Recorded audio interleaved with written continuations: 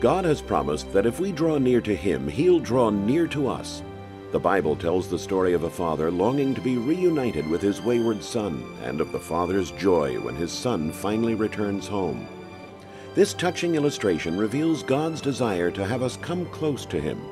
Let's draw near to God, and He will draw near to us.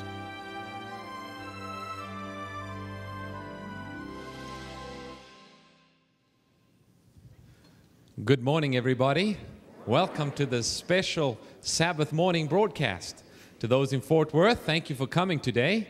And for those of you joining us live via satellite, if you're watching in a church across the country or around the world, we'd like to extend a very special welcome to you as well. And if you're watching us in your home on 3ABN or ACN or Hope, or maybe even online, we'd like to extend a special and warm welcome to you today. Have you been blessed, friends? Has the Holy Spirit spoken to your hearts? I know He has to me.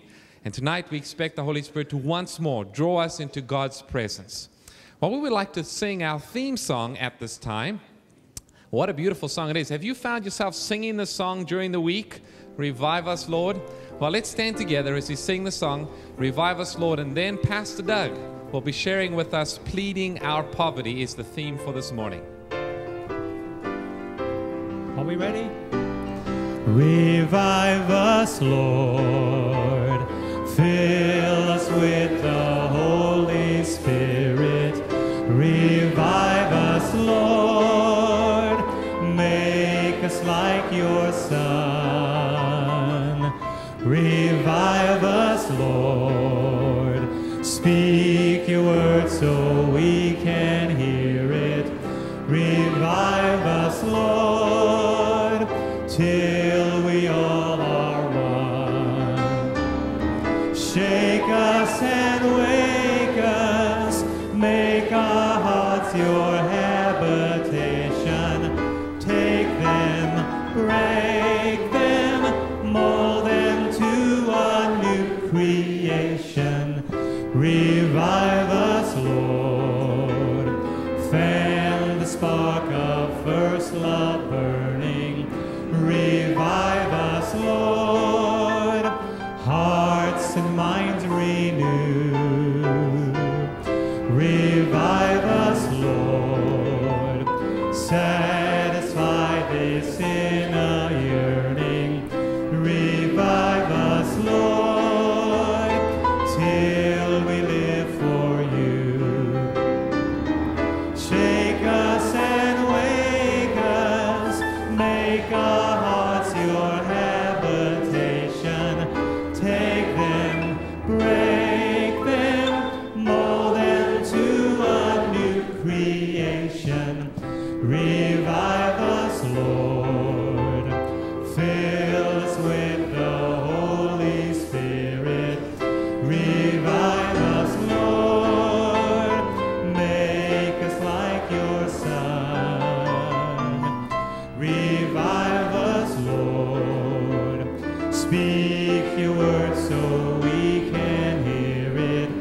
Revive us, Lord, till we all are one. Make us like your Son, till we all are one. Amen. Remain standing as we kneel on the rostrum for our prayer this morning. It will be offered to us by Pastor Ruben Rodriguez.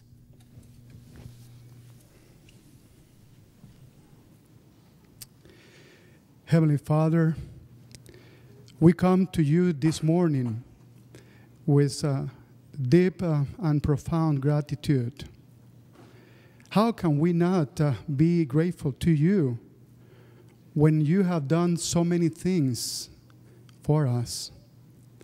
Lord, you have just called us from the darkness to the light. And in the process, you transform our life. Lord, also you call us to spread the good news, to share with others what you have done for us.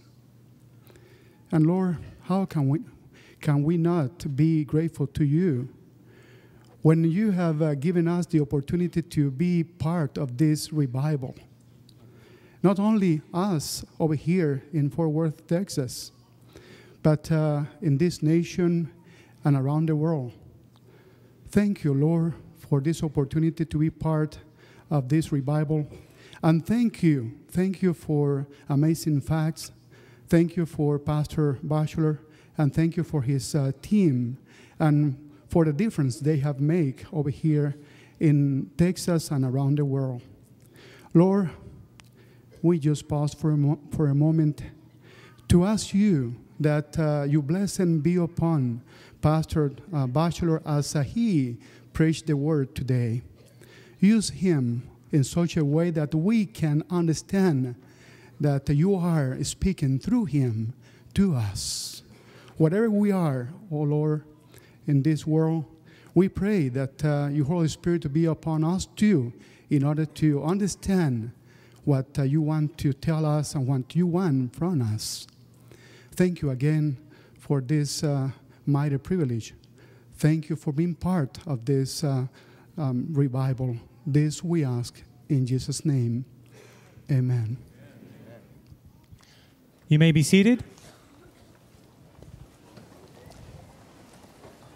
Thank you, Pastor Rodriguez.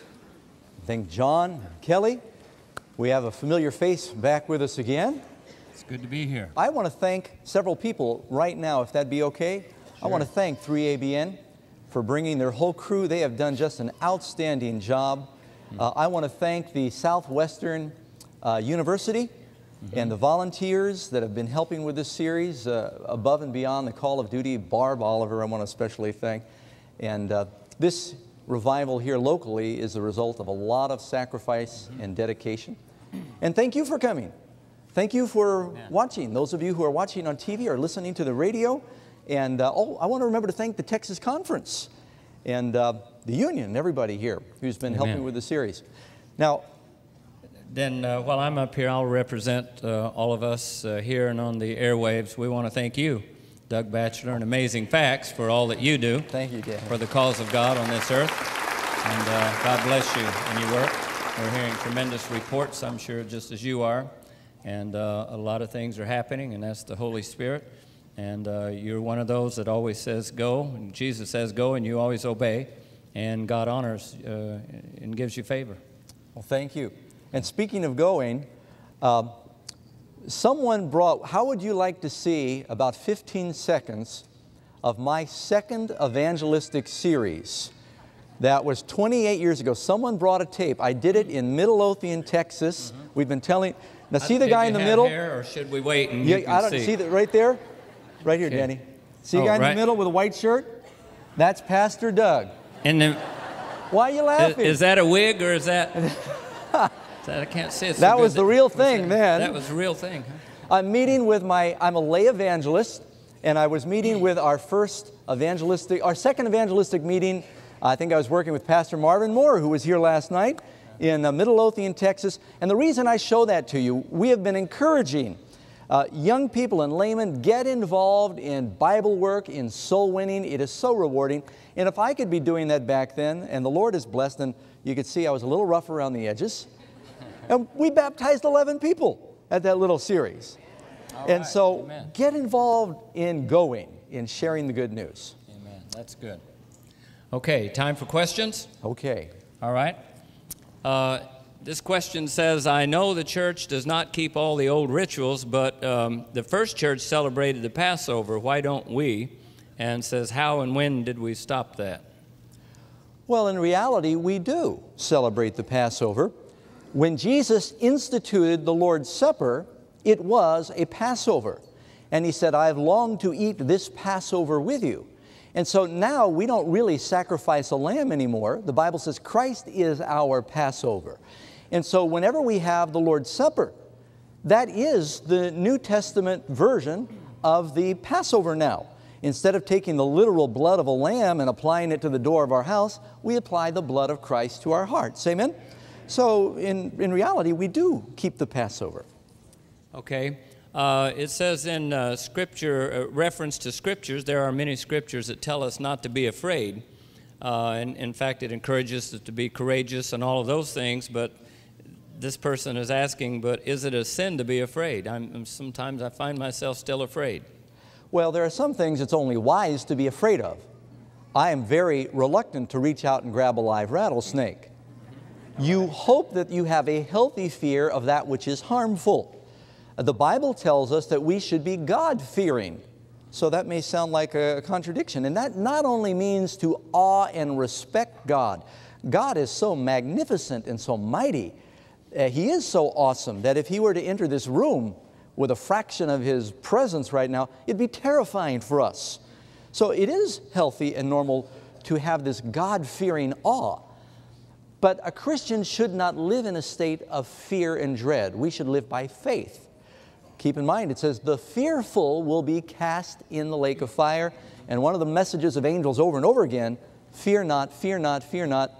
I think it was Dwight Moody that counted 365 fear nots in the Bible. That's one for every day of the year. Amen? As Seventh-day Adventist Christians, since we understand prophecy, Daniel and Revelation, we understand that in the end we win. So there's really not that much to be afraid of, right? Just understand in the end, through Christ, we win. We've read the last chapter. We've read the back of the book, and it says we win. All right. Okay, this one, can the prayers of the living help those who are now dead? Well, the Bible is very clear that once a person dies, their works do follow them. It is appointed unto man once to die, after this the judgment, Hebrews.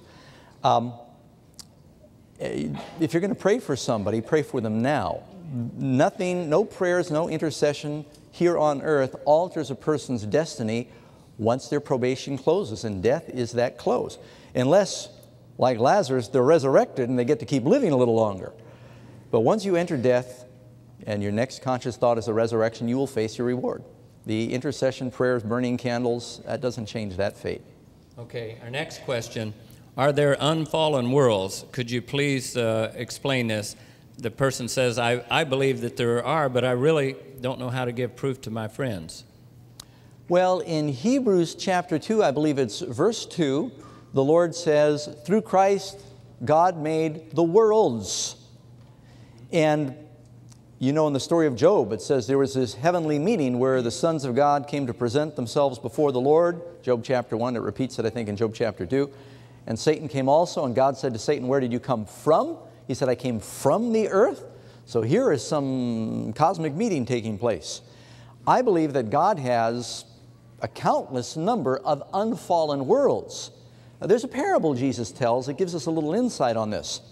A shepherd has 100 sheep, and one of them is lost, and he leaves the 99 safe in the fold to go look for that one lost sheep. This world is the only world that is lost, and Christ left all the unfallen beings to come and to seek and save this lost world. And so, obviously, there's angels. We know about that. Cherubim, seraphim, these other creatures that God has in heaven that sing around His throne and praise Him. So, yes, I believe there is unfallen life besides what is here on earth. We are quarantined because of sin.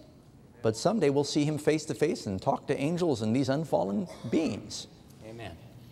This one says, if we have committed adultery, have married another, and are still living in this adulterous situation in which no children have been born to the illicit union, is it not biblical that true repentance would not only include our confession of our sin, but dissolving our marriage? In the case when you're married to more than one person at a time, someone's got to go. And that's what happened with Abraham with Hagar. I mean, it's the one time in the Bible that God basically said, divorce her. The word is put her away, but it translates divorce her. He had 2 wives. And this is a struggle for some cultures that still have multiple wives. When they convert to Christianity, they say, well, what do I do? I've got wives and children. It is a big problem. But what about someone who's maybe divorced and remarried without biblical grounds? You look at the story of David and Bathsheba. That was a marriage that definitely got off on the wrong foot. And they were punished for that. Am I right? But then, even after the baby died because of their sin, the first child, the Bible says David comforted his wife. It starts out by saying the wife of Uriah. And later it says David comforted his wife and gave them another child who was Solomon. God did not say divorce Bathsheba because it started out as an adulterous relationship. God knows that in some cases you can't unscramble scrambled eggs. And you've got to just start where you are.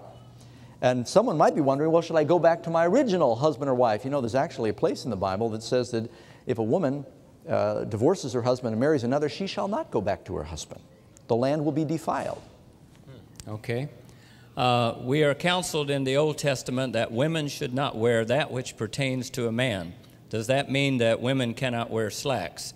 Then it says, number 2, how did men's and women's attire in the Bible days differ from each other? All right, the principle that there should be a distinction in the clothing between men and women is what the Lord is communicating there. Virtually every culture of the world, until we got into this unisex culture that we're living in now, there were very clear distinctions in the styles between men and women. And how many of you have noticed that there seems to be some kind of a media push to endorse homosexuality? It's almost like we are all this one big homogeneous sex. The very clear, decisive lines between male and female are being blurred in our culture. Am I the only one who thinks that? Do you see that too? And there needs to be a distinction. That distinction doesn't mean that women can't wear pants and men can't wear robes. In the time of Christ, men didn't wear pants. Styles change. Now, some women shouldn't wear pants and certain kinds of pants. And there's some pants men probably shouldn't wear. The clothing, whatever those styles are, Christians should choose that which is modest and discreet. We've talked about Christian clothing being neat, clean, modest. We should not be given over to flamboyant styles that are ostentatious to attract attention, nor should they be sexually revealing or suggestive. And so when men and women choose their clothing, they should be sensitive that they're not deliberately causing the opposite sex to stumble by being revealing. Are there some modest pants? Yes. So it's not a law against or for pants. It's a distinction between men's clothing and women's clothing. I'm embarrassed to say one day when we were up at our ranch, you want to hear it now that I said I'm embarrassed. Oh, yeah, sure. Yeah. I reached into a drawer and Karen got her pants mixed up with my pants. And I was in a hurry, wasn't paying attention. I slipped them on. Now, come on. And I thought, something's wrong. There was a distinction. Did you wear them out of the house, though, before no, you... I changed right away. I said, hey, this doesn't fit. Okay. All right. They were very loose in the wrong places. Okay. All right, we'll go to the next question now. God commands us not to murder or kill. Can someone that commits suicide go to heaven? Oh, serious question. And we're asked that a lot. Maybe because of our message on Samson last night, someone is wondering, well, did he commit suicide? I like to emphasize, I believe they were going to execute him that day, and he knew that. And so he laid his life down basically to save others. That's not a suicide, that's a sacrifice. There may be cases. I actually conducted the funeral for a young lady who was very discouraged. She took pills to kill herself, and then as the pills began to take their effect, she called 911. She realized she didn't really want to die. They got her to the hospital. They tried to reverse the effect of the medication, and they could not. And I guess she communicated to the ambulance drivers that she was remorseful for what she had done. She didn't want to do it, and she died. Her death certificate is going to say suicide. Could she be saved? Possibly. In most cases, suicides represent a loss of faith and hope. And without faith, it's impossible to please God. And if anyone out there is considering suicide, think about this for a minute, especially young people. I appeal to you. Sometimes the circumstances seem so discouraging, your life may seem hopeless, and you think, if I commit suicide, I'll end my pain. That is a big lie. If you commit suicide, you actually remove your options, and your next conscious thought is nothing but trouble. So it doesn't improve your circumstances. Suicide seals a bad situation. Life, where the Bible tells us, Ecclesiastes, Solomon says, a living dog is better than a dead lion. Where there's life, there's hope. Amen? Okay. One last question. Is any human in heaven now, and does any person go to heaven before the second coming, or is everyone just waiting? Well, we know the Bible teaches that there are some who have experienced a special either resurrection or translation. Two who went to heaven without dying are, what are their names? Enoch and Elijah. The Bible says Enoch was not, for God took him. Elijah went to heaven in a fiery chariot. Some have been resurrected, such as Moses. We know he appeared to Jesus on the Mount of Transfiguration. The 24 elders around the throne of God in Revelation could be some of those that were resurrected in Jerusalem during the time of Christ's death and resurrection. So there are some there. We don't know of many more than that. The Bible doesn't specify. There may be others that the Bible simply doesn't record. But generally speaking, the dead, good and righteous, are waiting for the resurrection of the just and the resurrection of damnation Jesus speaks of, and they are sleeping a dreamless sleep waiting for that. We're continuing with our series, 05 Revive, and the theme is Drawing Near to God. And our message this morning, again taken from a story in the Bible, will help highlight that theme of drawing near to God. The message is titled, Pleading Our Poverty. Pleading Our Poverty. And before we turn to the Word of God, I solicit your prayers. I hope you will pray with me, for me, and that will ricochet back and be a blessing for you. Let's bow our heads. Dear loving Lord, we are coming before you again, asking you to bring these words to life. You've told us that the words that you speak, they are spirit and they are life. We ask that you will use the chosen instrument today. In spite of my flaws and sins, I ask the Holy Spirit might take my mouth and have it be a channel of truth. And as a result, hearts will be touched and stirred. We will say within, Lord, what must I do to be saved? So please speak to every heart. And as a result, we pray that we will come with no reservations to Jesus and embrace Him and His covenant of salvation. It's in His name we ask. Amen. I love the Bible stories. The Bible stories are the key to understand the gospel and the theology of Jesus. If you turn in your Bibles to the book of book of Joshua, Judges was last night, Joshua chapter 9, this is something of a continuation of when we talked about Rahab.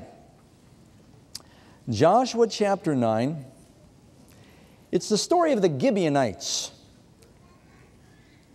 Now, when the children of Israel were about to take the promised land, Moses had given them some very clear instructions that they were not to enter into any league with the inhabitants, with these pagan nations in the promised land. Matter of fact, they were to completely either annihilate, eradicate, or evict them. They were not to share with them. God had warned them in no uncertain terms. They were not to enter into marriages. They were not to allow them to remain, because if they did, they would be thorns in their eyes. Matter of fact, let me read this to you from, don't lose your place there in Joshua, but in Deuteronomy 7.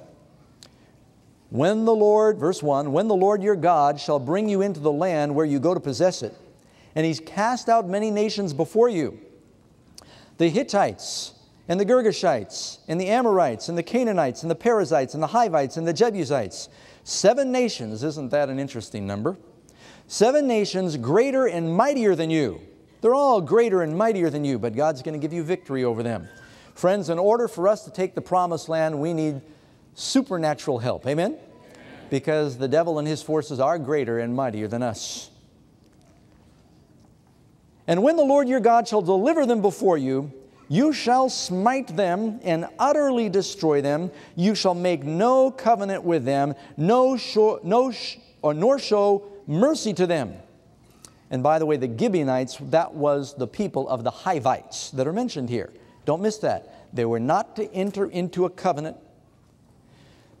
The Lord knew that if they did, they would begin to compromise, you listening? They would compromise their faith. It was God's way or the highway. That may seem a little severe, but that's how the Lord is. He does not compromise truth. And the devil is trying today to get the church to compromise the truth so that we could live more peacefully with the world. God says, no compromise, no covenant. They're out, you're in. Back to Joshua chapter 9. Verse 1.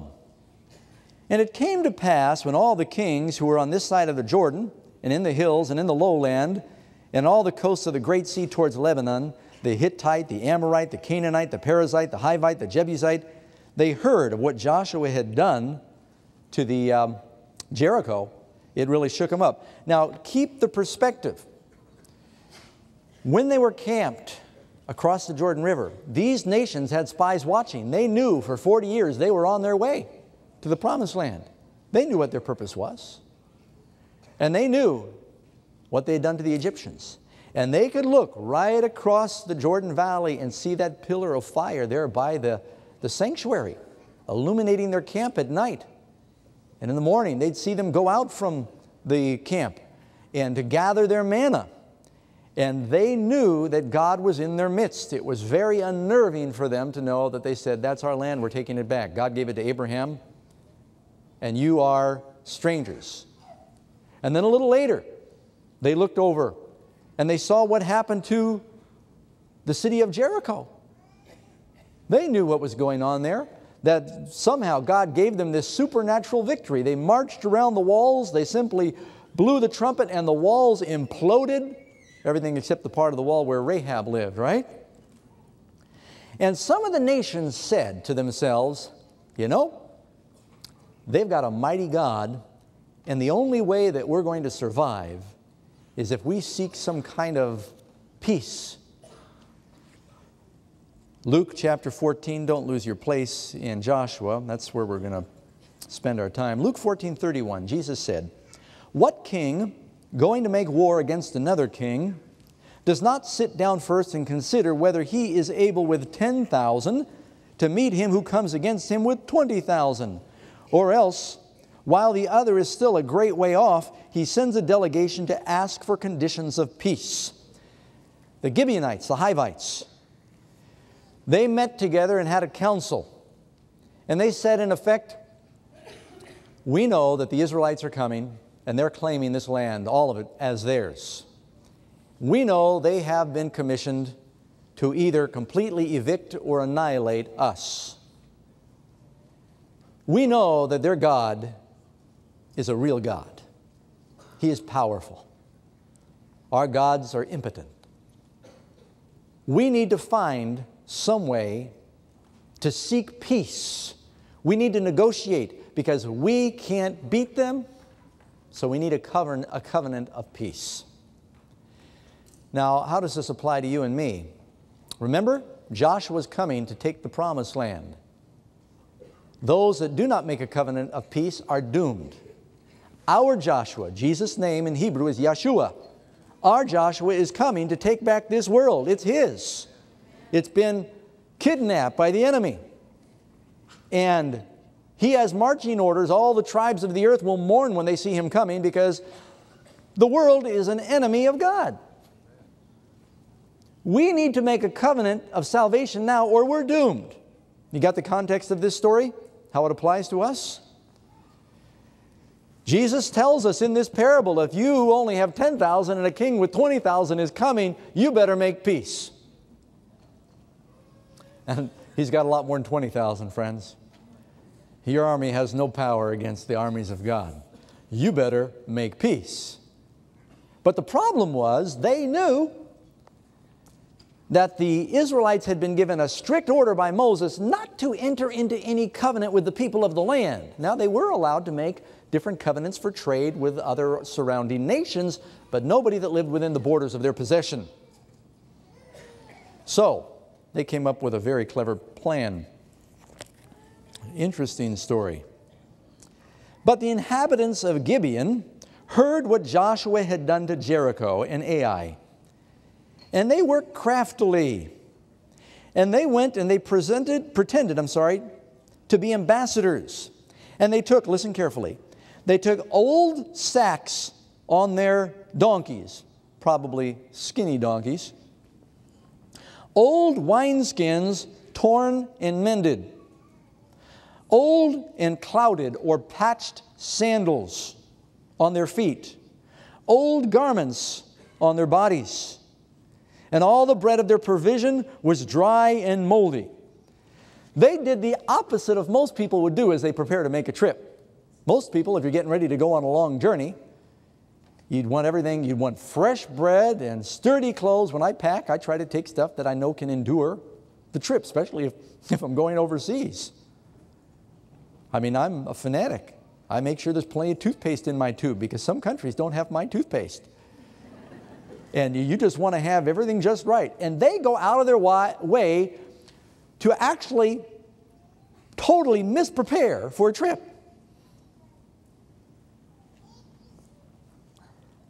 Dry and moldy bread. And they went to Joshua. Who does Joshua represent? Jesus.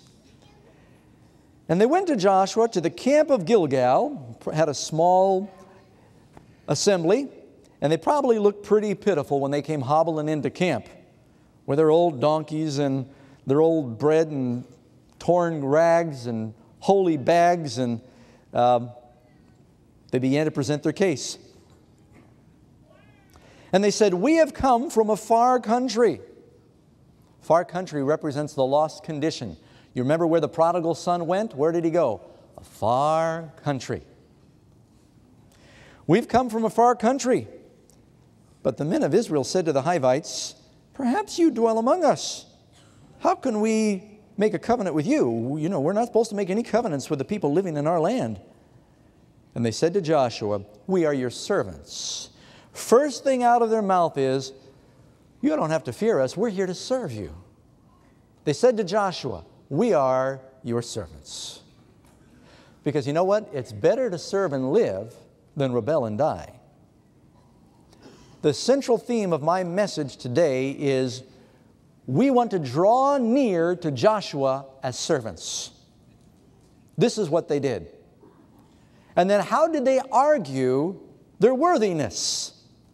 Notice here, "We are your servants." And Joshua said to them, "Who are you and where do you come from?" Now listen to their answer. So they said, "We've come from a very far country.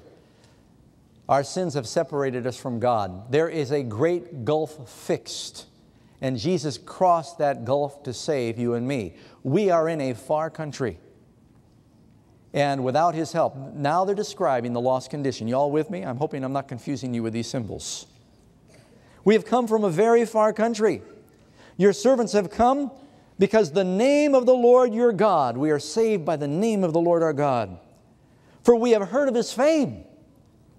We believe He's the real God." Isn't this what Rahab said? "We know that your God is the real God. And all that He did in Egypt. We have evidence, we have faith that your God is the real God because of what's happened. And all He did to the two kings of the Amorites who are beyond the Jordan, Sihon, the king of Heshbon, and Og, the king of Bashan, who is at Asherah.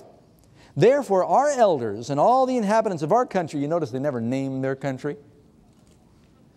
Far country. What is it? Our country. "Therefore all the elders and inhabitants of our country spoke to us, saying, Take provisions with you for the journey, and go meet them, and say to them, We are your servants. Now therefore make a covenant with us." They knew the only way they would be saved is by making a covenant. "This bread of ours we took for our journey. We took for our provisions from our house on the day we departed to come to you. Behold, it was hot from the ovens. Now it's dry and moldy bread. And these wineskins that we filled were new.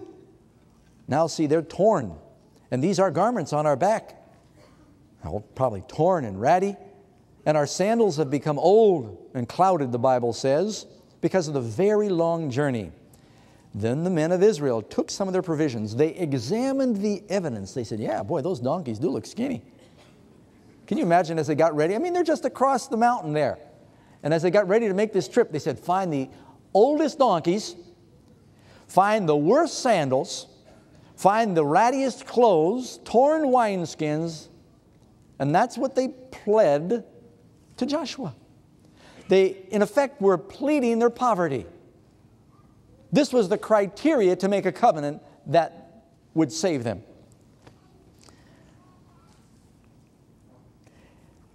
Where did I leave off here?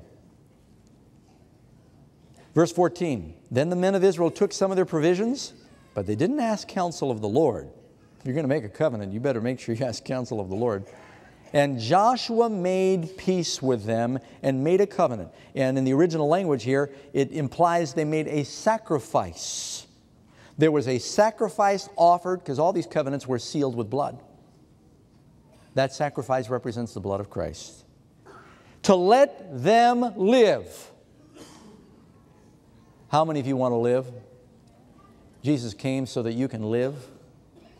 Unless you make a covenant with Joshua, you won't live. What is it that makes it possible for us to make this covenant by which we are saved? We plead not our goodness, but our badness. Now, I've taken each one of these symbols piece by piece, and I want you to consider them. What is it that gives them the criteria that they can make this covenant? If they had said, look how good we are, Joshua. We're healthy. We've got fat, strong donkeys. We've got new wineskins. We've got fresh, hot bread. They would have been doomed. If we come to Joshua pleading our goodness, you're dead. Are you with me? And a lot of people think, well, Lord's got to save me because after all, I pay tithe of all I got and I fast twice a week and we start to pray that Pharisaical prayer.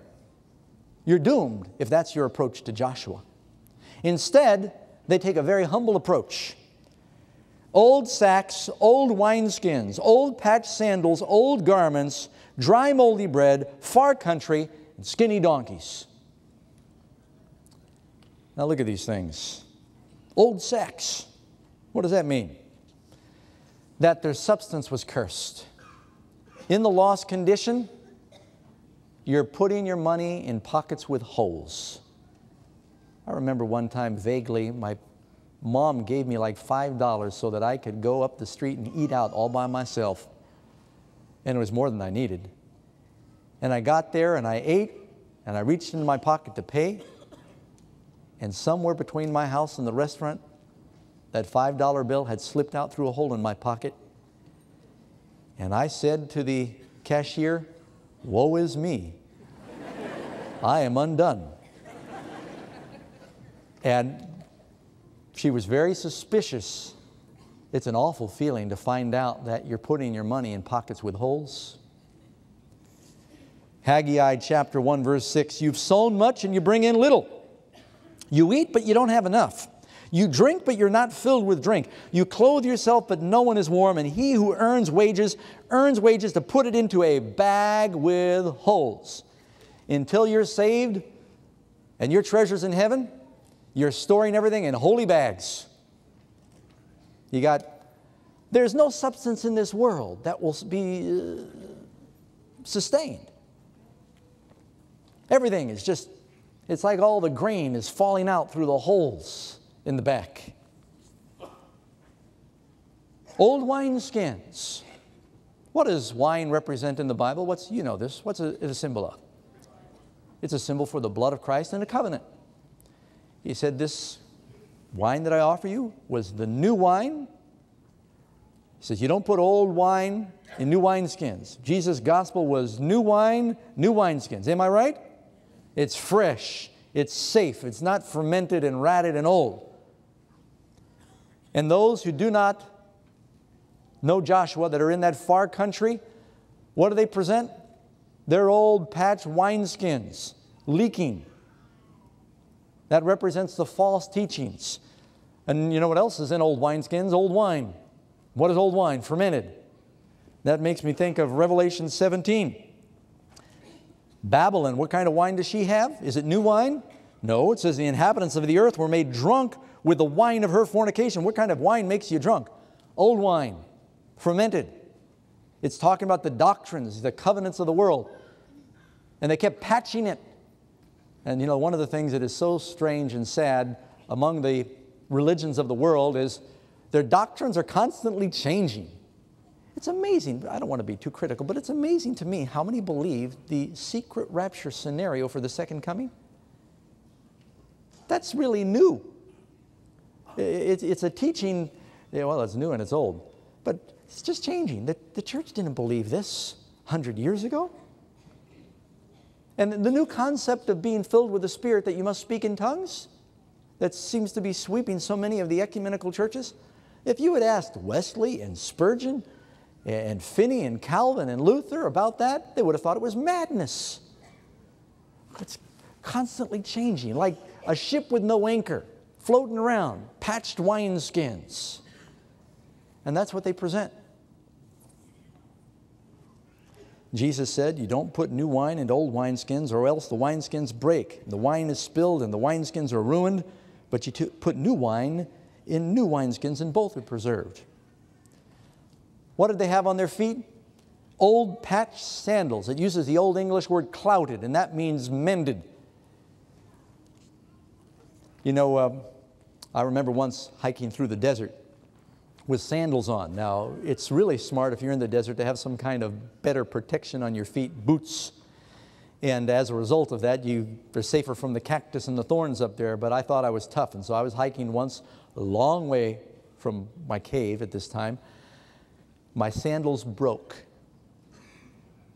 I know a friend, he actually was worse off. He was crossing a creek in the desert, the only creek out there, and it was spring runoff, and he dropped his shoes.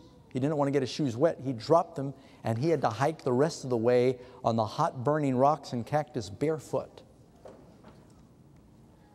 But I just tore my sandals, and I don't remember exactly what I did, but I tried to engineer them back together and repair them and wrap something around them to keep it on my foot. And not only was it uncomfortable, and not only did it blister me, I had to kind of limp and shuffle as I went to keep it on my foot. So it slows your progress. Your shoes represent your walk. They had old patched sandals. Their walk was a limping, hesitating walk. It was a painful walk. You know, it's interesting, the Bible tells us that when the children of Israel were going through the wilderness, the sandals that they left Egypt with, I've led you 40 years in the wilderness, and your sandals have not worn out on your feet. I've got some shoes that I bought for Sabbath shoes 20 years ago, and they're so out of style now because they won't wear out. Matter of fact, they're sort of the high heel boots they were wearing in the 70s. And they were free, and so I still wear them when the weather's real cold. They're coming back into style again. Danny wears boots. It must be okay. But he said, your shoes never wore out. I wonder if God's giving me a little message. My Sabbath shoes never wear out. But those of us who are trying to walk in the world, we're wearing old clouded sandals. Our walk is hindered. It's crippled. It's hobbled. We need to put on those shoes of the gospel that it talks about there in Ephesians chapter 6. You don't have good shoes, not only don't you walk well, you can't fight well. It's very important if you're going to be fighting that you have traction. Amen? You're wearing those old ratty clouded sandals. You can't fight the enemy. So what are they pleading? They're pleading to Joshua. Look at our feet. Our walk is hindered. Have you sometimes prayed to Jesus and said, Lord, I'm so sorry that my walk is a crippled walk. We need to come to our Jesus and ask Him to cobble us some new shoes. Amen? How beautiful upon the mountain are the feet of those that preach the gospel. They're wearing gospel shoes. Oh, and by the way, when the prodigal son drew near to Joshua, not only did he give him a robe and that signet ring, it said, and put sandals on his feet. What kind of sandals do you think he had? The best sandals. Amen? And as you draw near to the Lord, He gives you those new sandals. What about their garments? It says these garments of ours, they become old because of the journey. What does that represent? All of our righteousness is filthy rags. We come to our Jesus, our Joshua, with rags. You don't come pleading your good fancy clothes. That's one more argument for humility among Christians in our attire. Doesn't mean you have to wear rags, but it means we should be humble in our attire. Amen? We come to Him and we plead, our righteousness is filthy rags. I love the story in the Bible where Jesus heals blind Bartimaeus. And there's just a little note in there where when he's crying out, Son of David, have mercy on me. This is Mark chapter 10. Son of David, have mercy on me. Jesus calls him. What kind of clothes do you think an old beggar wore? I mean, he doesn't even see the stains on his clothes, does he? But for some reason, when Jesus said, bring him to me. It says, casting away his garment, he came to Jesus. And when we come to Christ, we need to cast away our old filthy self-righteousness. What do we have to plead? Our rags? I remember hearing an interesting story from history. You know, I love studying. I have to come up with amazing facts every week for the radio program. And I remember reading about one of these lost heroes of the great explorers. His name was Alvar Nunes Cabeza de Vaca. His name actually means cow's head, Cabeza de Vaca. But he had an epic journey. He was actually one of the first people, besides the natives, to discover Texas and northern Mexico. Began with an expedition that landed in Florida, somewhere near Tampa. 300 men got beat up by a hurricane, sick, attacked by Indians, problems with the food and disease, and they realized, and their ships left them there. Said they'd come back, and they never did. And they realized, you know, if we have any hope, we're going to have to try and get back on our own. And they tried to fabricate these boats that were made out of the local wood and horse hide. They had brought some horses with them. So about 40 of them survived out of 300 and got into these makeshift rafts. Storm came up and sank out of the 5 rafts, 3 of them. Now there's only 2 left. Some of them managed to survive and make it to Galveston, and now they were down to 8. And when they arrived at Galveston, after, a year and a half of basically just living a very Spartan existence there along the Gulf Coast, trying to survive and make their way back to Mexico, their condition was so pitiful that the enemies that normally would have killed them, they came to the embassy, the natives there that were on the Galveston Island, and these men were starving, they were sick, they're wearing rags. And Cabeza de Vaca, when he records later the story, he says, the Indians looked at us and they sat down and they wept at our condition, that people could be so destitute. And they said, we're going to let you live and we'll feed you, but you're going to become our slaves. And the Indians made them their slaves. Well, eventually 4 of them survived, managed to escape their slavery. And it's just an epic journey. You ought to read about it sometime. Finally made it back to Mexico City, all the way from Tampa, Florida. And it's just an incredible story. But I always thought about their condition was so low that instead of killing them, the Indians wept and saved them. But they made them their slaves. That plays into our story. It goes on to say they had old garments. All of us are like an unclean thing, and all our righteousness are like filthy rags. You know, the Bible tells us that Jesus is coming for a church that's wearing what? The wedding garment that He's provided, without spot or wrinkle. How does the Lord get the spots and the wrinkles out? How do you get your spots out? Is it hot water? Hot iron? It's the blood of Christ. And don't miss the point, it is through fiery trials that we are purified. So when God brings you through different trials, don't chafe under the hand that holds the chisel, but let Him turn you into a jewel.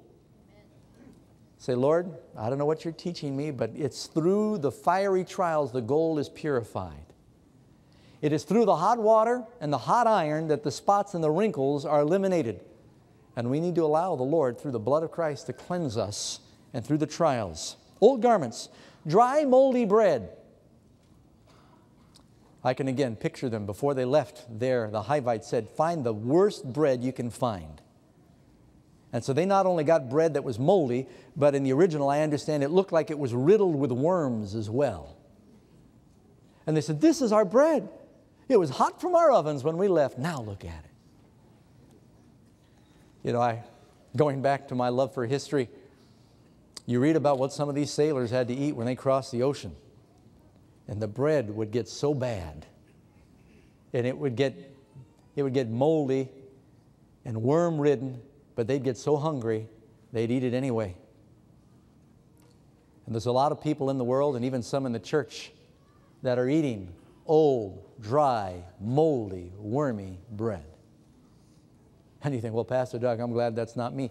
You know, the children of Israel, if they tried to save their manna overnight except Friday, it bred worms and it stunk. Some of you who are watching, who are listening, you are trying to survive spiritually by living today on the bread you ate yesterday. Have I been emphasizing how important it is to have a daily devotional life with the Lord? Are you accepting the challenge to read your Bibles every day? Spend time, quality time with the Lord on your knees. Not only, I hope you're praying as families. We have family worship every day before the kids go to school, before they go to bed at night, we pray together. And then Karen and I hold hands and pray together every night before we go to bed, even if we're really mad at each other, which isn't very often. The Bible says, don't let the sun go down on your wrath. Amen? You pray together. Family that prays together stays together. You've heard that before? But beyond your family worship, and I hope you have family worship, you need private devotions with the Lord. Just you and Jesus with your Lord. And so the bread was dry and moldy and wormy. That also represents the food that a lot of the lost eat. Feeding on the media and the religion of the world. Wormy bread. And we've got a lot of good preachers in our church, in our denomination, but I know that we sometimes get a little dry bread too. Even Pastor Doug fires blanks every now and then. And that's why you got to know how to get your bread from Jesus. Amen? I love the story in the Bible about when Christ multiplied the bread. Look at how it happened. All they found was a little bit. So if you're reading your Bible, you say, you know, I'm reading it, but I'm not getting much, but I get a little bit. And you take the verse that touches you. And then before you read your Bible, pray. These words are spirit and life. It's not just ink on white paper. And say, Lord, this is a supernatural book. These words are spirit and life. Bring them to life. And you know what you're doing? You're taking your little loaf and your fishes and you're giving it to Jesus. He blesses it, the Bible says. He blessed what the disciples gave Him and He gave it back. He blessed it and gave it back. And not only were they able to feed others, but they ate. This is how the devotional life works. The reason that you are having private devotions every day is not just so you'll get something. It's so you have something to give others who are hungry. In the Great Judgment, Matthew 25, Jesus separates the sheep from the goats. And He declares, I like to emphasize what He says to those that are saved. I was hungry and you fed me. I was thirsty and you gave me drink. I was naked and you clothed me. I was sick and you visited me. I was in prison and you came to me. I was a stranger and you took me in. And they'll say, Lord, when did we see you in any of these 6 conditions I identified? He said, inasmuch as you did it unto one of the least of these, you did it to me. Enter into the joy of the Lord. All these things, the food and the water, the alienation, the sickness, the imprisonment, the nakedness, this represents the suffering of the world. And He says, inasmuch as you did it one unto the least of these, and because we do it to someone else, we're doing it for Christ. They will hear the Lord say, enter into the joy of the Lord. Why does the Lord give us the new clothes and the fresh bread and all of these things? The new wine, the new shoes. Is it just for ourselves, or is it so we can serve and minister to others? You know, just staying with that parable for a moment longer, I studied those 6 conditions. Hungry and you gave me food. Naked, you clothed me. Thirsty, gave me drink. Stranger, you took me in. Sick, you came to me. In prison, and you visited me. 6 conditions. One for each day of the week other than the Sabbath, right? The working days. What kind of days? The working days. Because this is the work of the church. Not only are we to literally feed the hungry, but the people are hungering for the bread of life. We are to feed the bread of life. Not only are people thirsty, but we're to give them the living water. Not only are people naked and they need clothes, and we're thankful for those of you that work with what was once called the Dorcas Society. There's a community service. But the people are naked and they need the righteous robe of Christ. We are to dispense that. Not only are we to care for the strangers, but people are alienated from God. and we are to introduce them to the Lord. Not only is it true that people are sick and we should go to the hospitals and visit them there, and we should have a good medical work, but people are sick in sin. The Bible describes sin as a sickness from the crown of the head to the sole of the foot, and it's not a pretty picture. Full of wounds and bruises and putrefying sores is how Isaiah describes the sickness of sin. And we are to give them the balm from Gilead. Amen?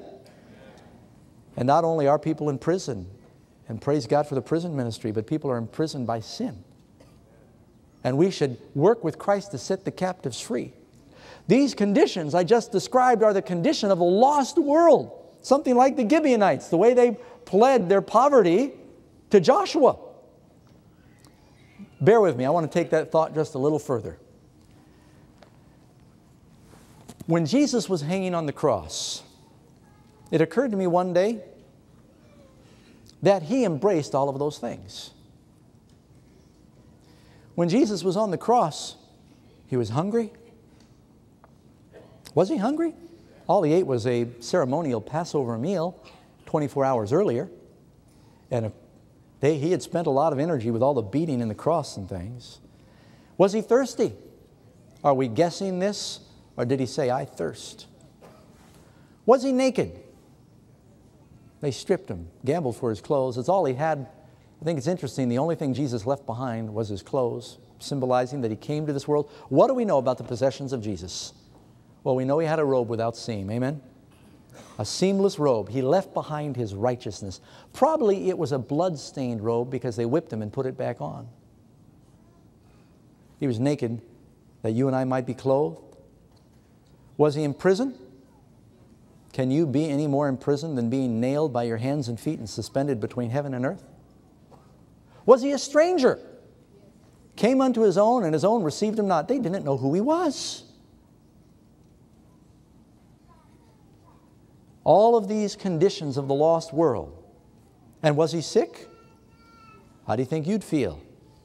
Being beaten, dehydrated, spit on, crucified. You'd feel pretty sick. When Christ described, I was hungry and you fed me, I was thirsty and you gave me drink, I was naked, I was in prison, I was sick, I was a stranger. When He describes those things, He is describing the suffering of the world that He took on the cross.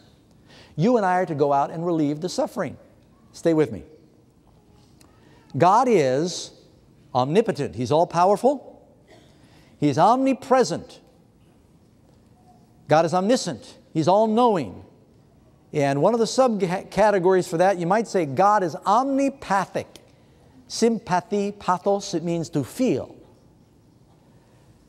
Does the Lord feel everything?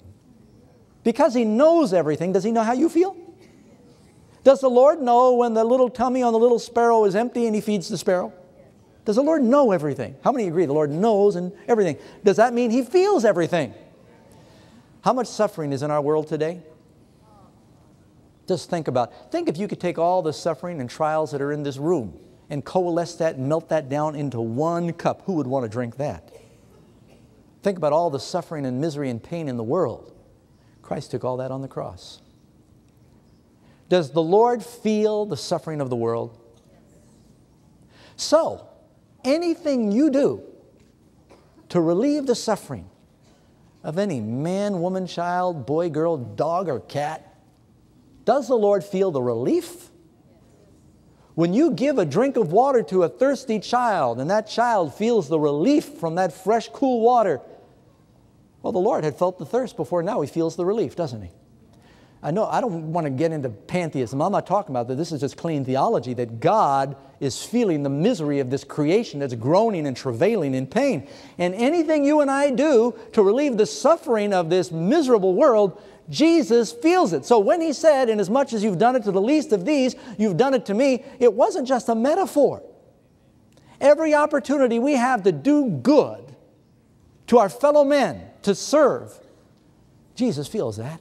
He really does. And we, when we neglect those opportunities, are missing an opportunity to do it unto Jesus. And we might be among those who will hear Him say, depart from me, ye cursed, into the fire prepared for the devil and his angels, because inasmuch as you did not do it to me, or did not do it to them, you did not do it to me. Did not do it to the least of them. I'm not done with what they pled to Joshua. I just got distracted by my own voice. Dry, moldy bread. Why do you spend your money? Isaiah 55:2, for that which is not bread. Jesus wants to give you fresh bread. How many of you like nice, hot, fresh bread? Dripping with cholesterol. Number 6, they'd come from a far country. We are separated from God by our sins. Christ is the ladder that reaches from heaven to earth. He spanned this distance. I think it's significant in the Bible that it says that the Lord crossed the sea. Many times He crossed the sea and then He'd save somebody. We talked about when He crossed the sea and then He healed that girl who had died. He crossed the sea and He healed the demoniac. Christ crossed the sea of the cosmos, the universe, and came to our world. We were in a far country, but He came to where we are to save us. Amen? And their donkeys, weak, skinny, their poor little legs were probably shaking. In the Bible, the beast, the donkey, represented strength. You remember when the Good Samaritan found that man who had fallen among thieves, left him half dead, naked, wounded, again describing the lost condition.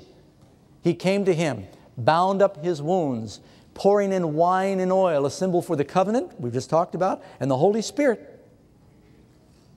I think he probably wrapped up his wounds by tearing up his own clothes. He's like Christ.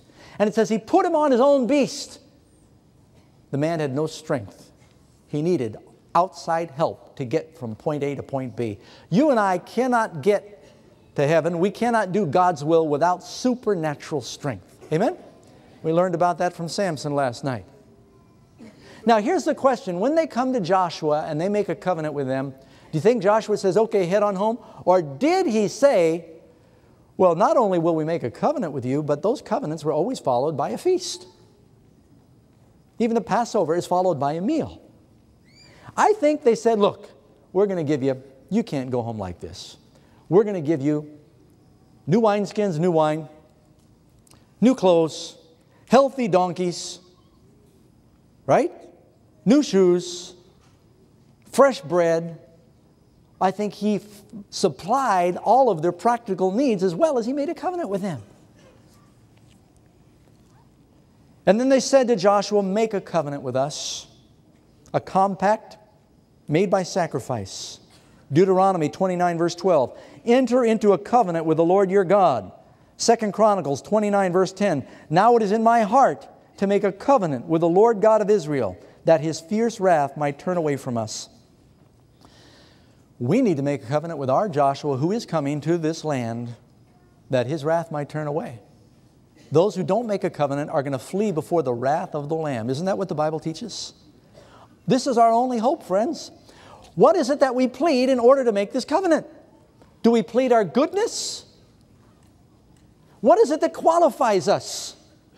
Friends, this is good news. This tells us about the grace of the Lord. What was it that they said? We got great clothes, we got fresh bread, we got strong donkeys. Or did they say, we are unworthy? We are weak, we are poor, we are wretched, we are miserable, we are blind, we are naked, and we are pleading. What is our most eloquent prayer that we can offer for our salvation? It's the prayer of the Gibeonites. Make a covenant with us. Look at our condition. We have nothing to plead. We are presenting the evidence of a far country. There in us is no good thing. This is good news. You know why? Because it means every one of you qualify unless you're pleading your goodness. It's not our goodness that makes us qualified, it's our badness. Because Jesus did not come to save those that are well, He came to save those that are sick. Do you know that you're sick? We've got this sickness. This is good news. And He makes a covenant. Now, it's interesting as you read on in the story, soon, it says after 3 days, they find out they'd been duped. After 3 days. It's the resurrection. Verse 16, I'm still in chapter 9 of Joshua. And it happened at the end of 3 days after they made the covenant. They heard that they were their neighbors who dwelt near them. And the children of Israel came to the cities of Gibeon on the third day, and they didn't know what to do. The people murmured against Israel, and the congregation murmured against the rulers. They said, you entered into a contract with this city, this nation we're supposed to destroy, but what are we going to do? And the rulers said to all the congregation, we have sworn to them by the Lord God of Israel, now we may not touch them. It's like that blood they put over the door when the angel of death came through. Protection. It's like the red rope in the house of Rahab. Protection. You and I are protected by a promise made by God. This is the gospel. He is making a covenant with us that we are forgiven and we are saved. That's good news. I'm excited. You don't look excited. I get excited by the word, even while I'm preaching it. It touches my heart. We may not touch them. And say, well, what do we do then? We've got to let them live. But the only way they're going to live is as our servants. This we will do. We will let them live, lest wrath be upon us, because of the oath we have sworn to them. And the ruler said to them, let them live, but let them be woodcutters and water carriers for the congregation, as the rulers have promised to them. They were saved to serve. Woodcutters and water carriers. You know, the gospel is involved in the fire. You needed the wood to keep the fire burning. And the gospel is involved in the water. In the temple, there were two things in the courtyard that dealt with justification. You had water flowing from the laver for washing, and you had fire burning in the altar.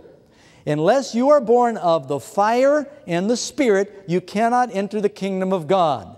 Do you see the symbolism here?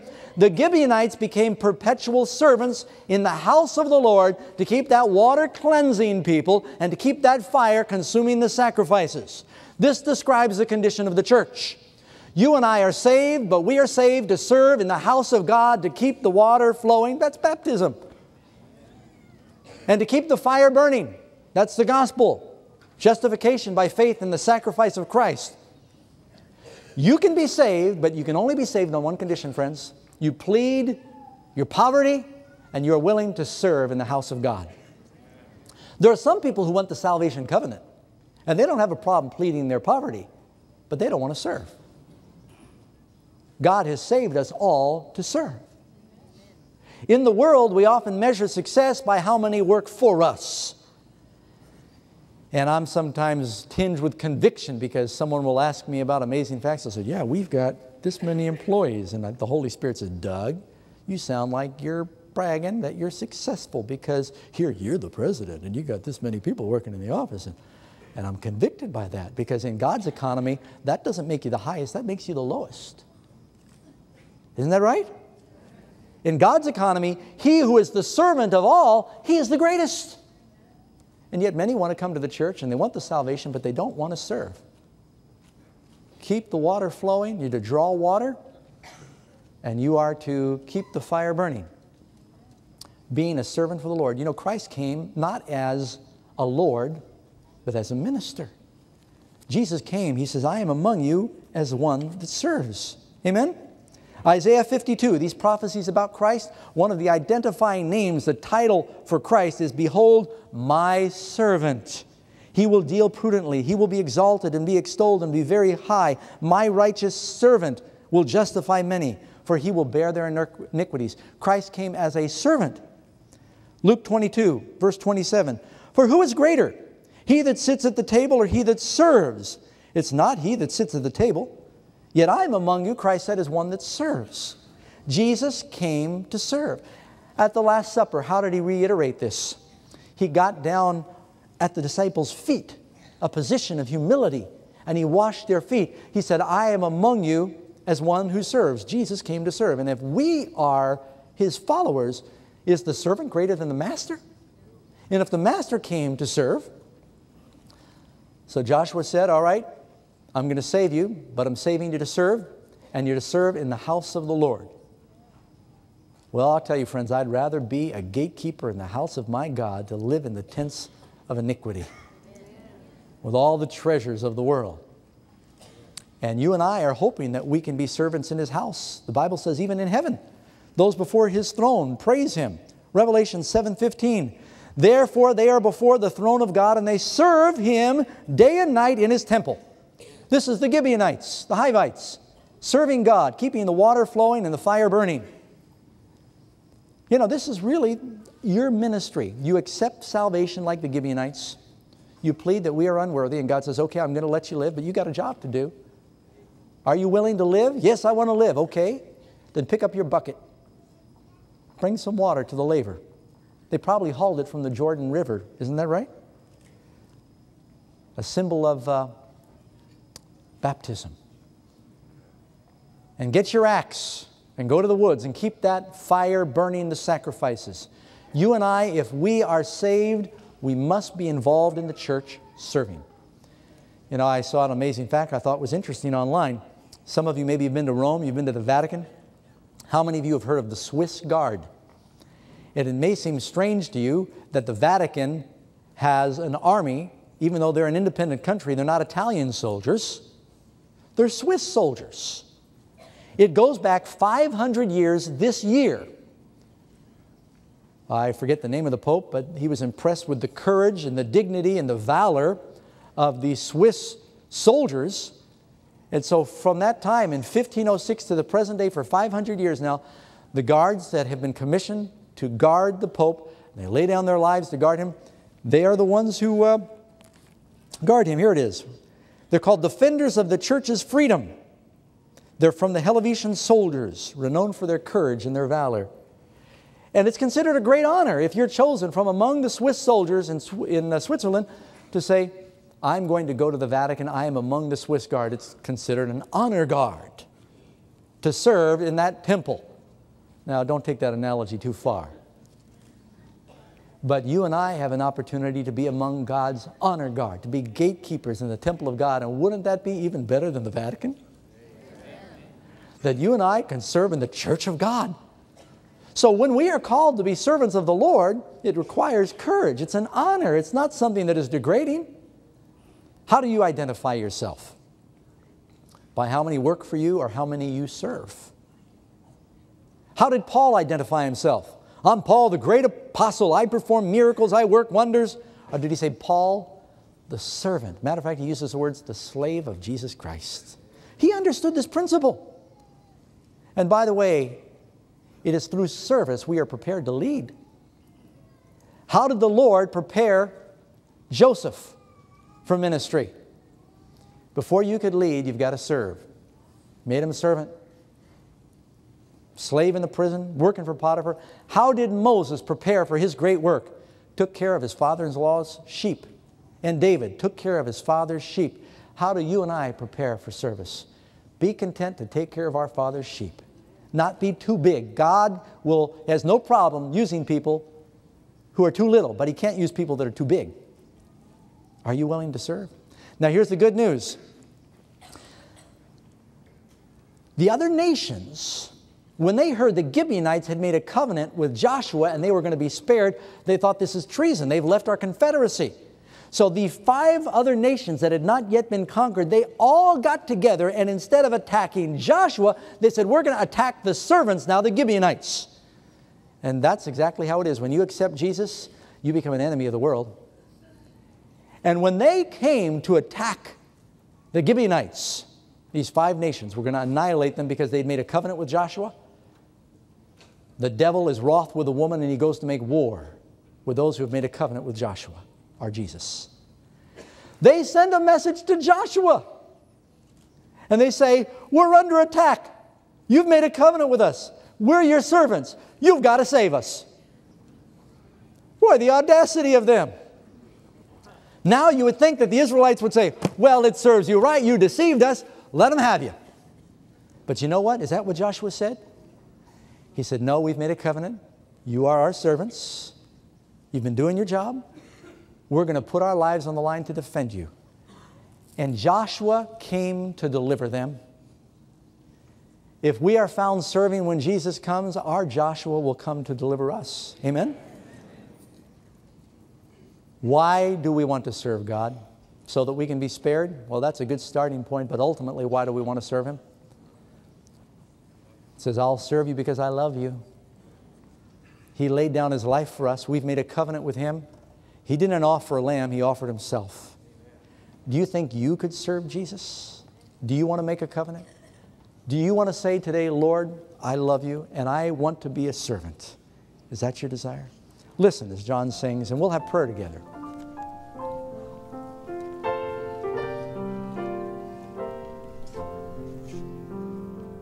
Nothing between my soul and my Savior, naught of this world's delusive dreams. I have renounced all sinful pleasure, for Jesus is mine, and there's nothing between, nothing between my soul and my Savior. Though this world against me convenes, watching with prayer and much self-denial, triumph at last with nothing between. I remember hearing a story years ago when these wagon trains were still crossing the West. Someone stopped at the local station to buy a ticket passage on this stagecoach. And as he was in there, he saw the price list up on the wall. And it said first class $2 and second class $1, third class 50 cents. And right about then the stagecoach pulled up and he looked out and he saw everybody hopping out, all sitting together, first class, third class, second class, all in the same compartment. He thought, well, I'm not a fool. Why buy a first class ticket? They all ride together. So he thought he was pretty shrewd. He said, I want a third class ticket. Pretty soon he got on board. He started on his journey. Felt very proud of himself that he had saved so much money until they got to the first hill. And the stagecoach driver said, okay, second class passengers, you need to get out and walk. First class passengers, you can remain seated. Third class, get out and push. And I like that story because it bears out the truth that church has too many third-class passengers. We come once a week. We have just enough religion to fool ourselves, but it's not going to be enough to fool the Lord. Are you a servant? Are you willing to serve with Jesus? You know, in the song that John just sang, it says, though the whole world against me convene. When the Gibeonites made that covenant with Joshua, what did they do? They pled their poverty, and then everybody came against them. He will come to our defense. We will be saved by our Joshua. Can you say amen? But you need to make a covenant with Him. When you came in, you had a decision card. I'd like to ask you to do something with that. You should have had one in your seat. Please reach for that. You can also find these online if you're watching online, or even the churches. Some of you are prepared with these. We want to have prayer for you. And by the way, you can put your prayer requests on the back. Please take your decision card and allow me to ask you these questions. I'd like to encourage you to make a decision about accepting the gospel. Make a covenant with Jesus today. You don't have to plead your goodness. In fact, the best plea you have, the most eloquent plea, is your need, your badness. We have ushers here in the hall. If you don't have one of these cards, hold your hand up and they'll bring it to you. Please write your name, your address on here. And this is also for those who are watching. First question. I choose to commit, perhaps for the first time, or maybe you've drifted away and you want to recommit your life to Jesus. Is that your desire? Check that box, please. Second line. I'd like to dedicate time each day to prayer and Bible study. I hope everybody will check that. Make a covenant today to get to know the Lord. Get some fresh bread. Amen? Some of you have been visiting and watching, and you're from other religious persuasions, or you don't understand the sponsoring denomination is the Seventh-day Adventist Church. You'd like to know more about the church, just get some information. Nobody will hassle you, but we'll be happy to provide that. Please check that box. Some of you maybe realize the need to get a new beginning. You haven't accepted Jesus, and now you are, and you wonder, what's next? Do I need to be baptized? Maybe you've drifted into that far country and you're coming home. You may need rebaptism. I want you to pray about this. Check that box if that's your desire. Baptism or rebaptism. I'll give you a moment to fill out these cards as John sings another verse, and then we'll close with prayer. Nothing between my soul and my Savior, so that His blessed face may be seen. Nothing preventing the least of His pleasure. Keep the way clear, let nothing between. Right now, I invite you to come just as you are. We're going to pray. Not plead our goodness, we're going to plead our poverty. And then we come away from that covenant. You are a servant in the house of God. That's the deal, friends. Do you accept that? And then He changes your heart. He changes your life. He gives you new shoes and new clothes and new water. Loving Lord, thank you for this story in the Bible that so beautifully illustrates that we can make a covenant with our coming Joshua and be spared in that day. We are willing, Lord, to embrace the terms that we are servants in your house.